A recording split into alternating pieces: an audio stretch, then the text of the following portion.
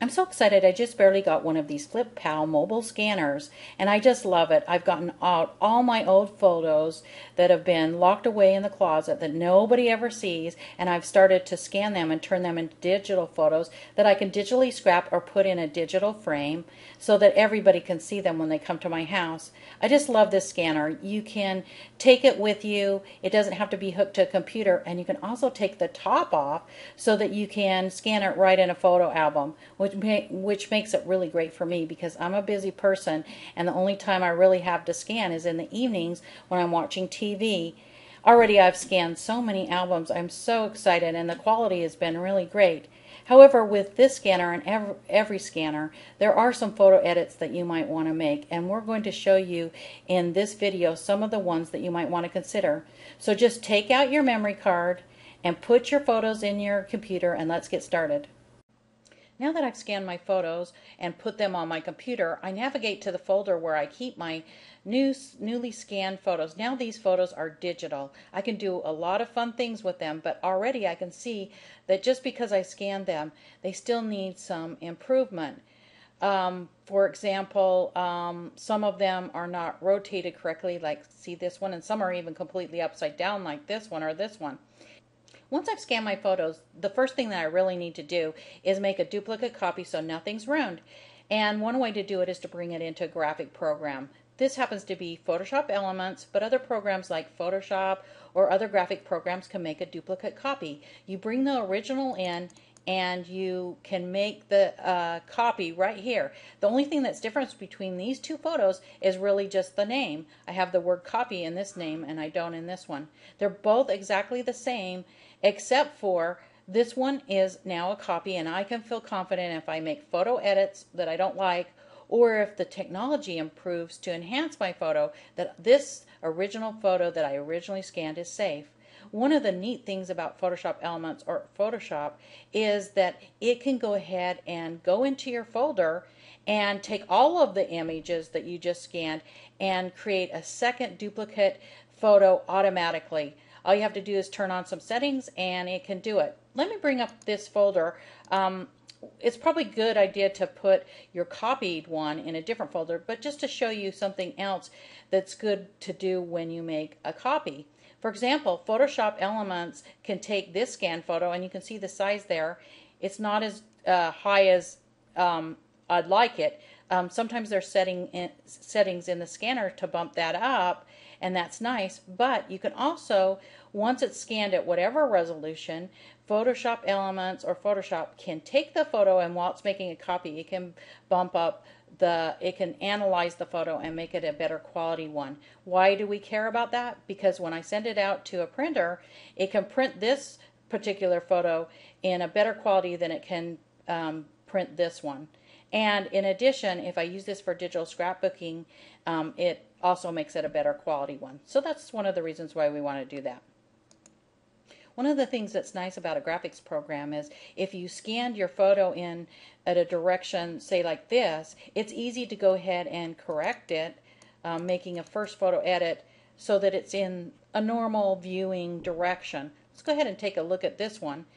Sometimes the way that they're in photo albums, or the way that is just easier for your scanner to get it, or sometimes I accidentally put them in the wrong direction. They're scanned like this, but not to fear. We can easily in a graphic program put them in the right direction like this, and that's step 2.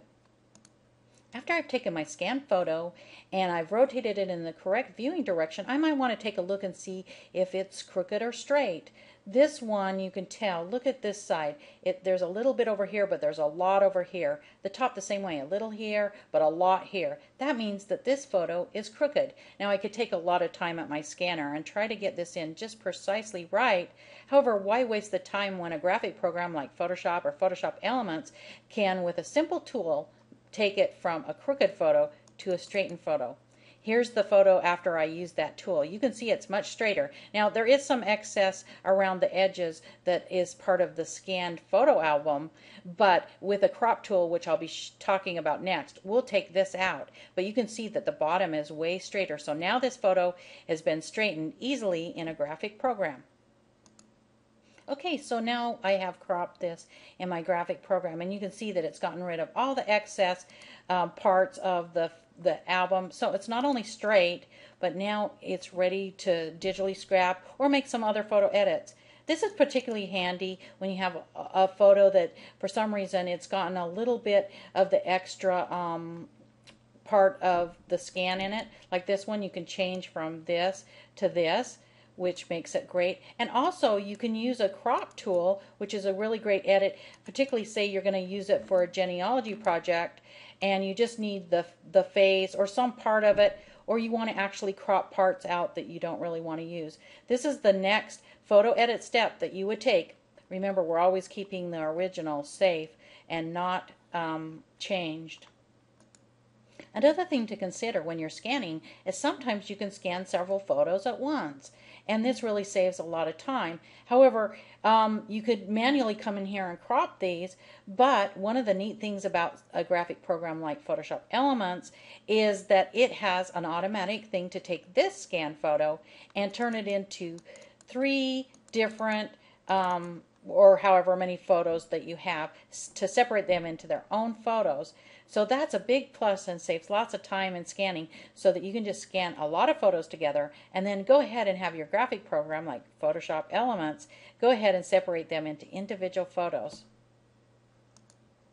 Another thing that you'd want to do with the original is do some photo edits that could fix it. One of the things that you can see that Photoshop Elements can do is see this part where the photo got stuck to another photo or a part of the album, and when it was taken out it got damaged.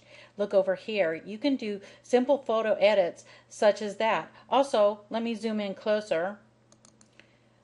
Okay, take a look at these 2 photos. The original had red eye. This was really before we had Photoshop and we really couldn't correct the red eye. Now I can take this same photo, even though the photo is grainy and old and not the most perfect photo, I can improve it by going ahead and taking the red eye out of it. And you can see, let me go ahead and click on this.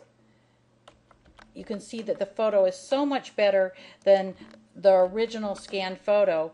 And it's way better than even the original photo that was in the album.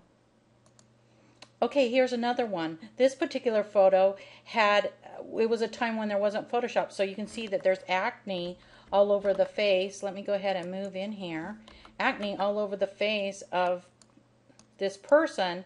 And in those days, you just really couldn't correct it. So even though the photo in the photo album is not too bad of a photo, it has these blemishes. One of the things that you can do now that it's digital is you can take those out and maybe some of the freckles. Another thing is sometimes in the scanning process, there are like dust particles. See this one right here?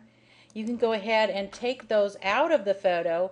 Maybe there's some other scanning imperfections that you can take out. These are all the things that you can do in your graphic program, and now your particular photo turns out to be so much better than the original ones. Once I've taken my old photos and scanned them, there's so many things that I can do with them. I can use them for genealogy, I can save them and back them up, share them, and I can do digital scrapbooking. Remember the scanned photos that we scanned together to save time? And then we turned them into 3 separate photos, and we maybe even did some other photo edits. Now I can take them and turn them into a wonderful digital scrapbooking page that I can either have printed out, or I can turn it into a digital album, or I can turn it into an apron, a mouse pad. Really, the sky's the limit. Once my photos are digital, I can use them in so many different ways. We hope that this video encourages you to take your precious photos, scan them, and make some photo edits. And if you want to really learn about making some of those basic photo edits that we talked about today, come to Digital Scrapbooks and More Scrap Shop, because we have training for digital scrapbooking and photo editing and digital scrapbooking supplies. Click on our photo edit button and follow us to our photo editing tutorials. We have lots of different kinds of training to enhance your photos, but we also have training that's specifically for those of you that have scanned your photos, because some of those photo fixes are a little different than just normal digital photos. So this training talks about all the things that we've already discussed in this video and shows you step by step how to make those changes. So I hope you'll take a look at this training.